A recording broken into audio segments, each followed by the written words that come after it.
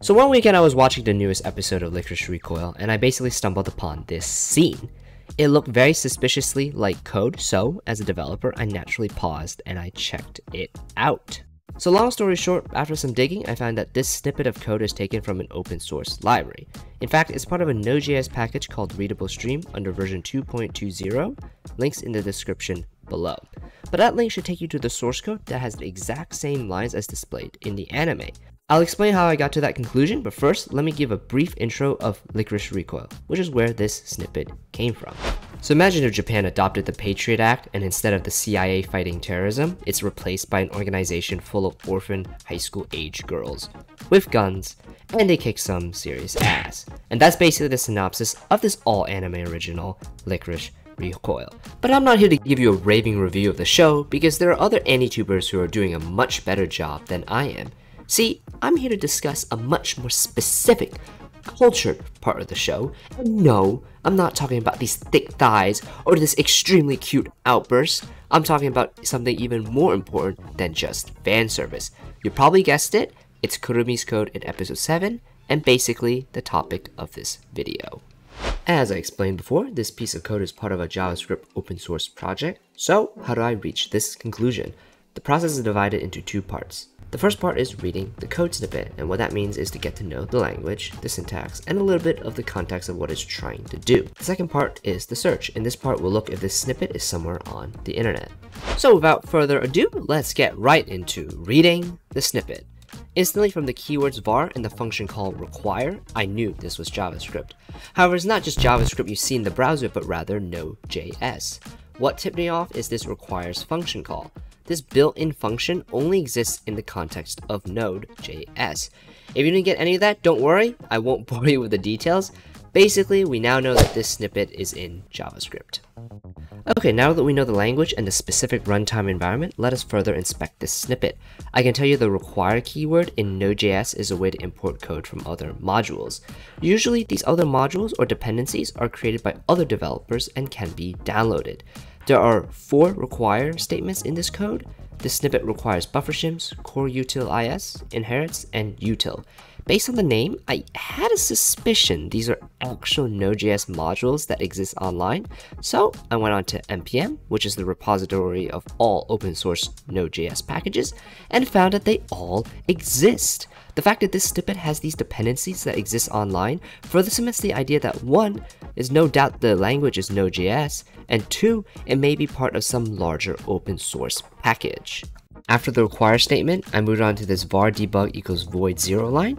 I find this odd because I have not seen this before, but based on some resources online, I found this is an archaic way of instantiating a variable as undefined. Fantastic! Now I know we are working with some legacy code.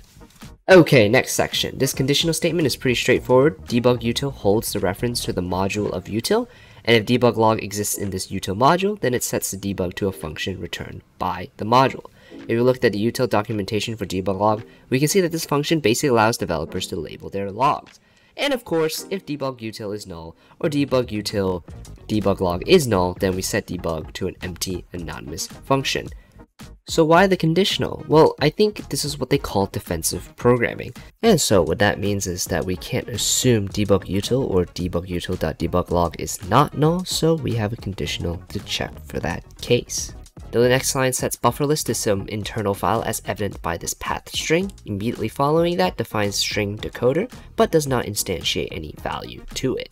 This line is interesting when we take the util variable, which is just a reference to the util module, and calling this .inherit function. I dug around and found that this .inherit is an archaic way of doing inheritance for class-like objects.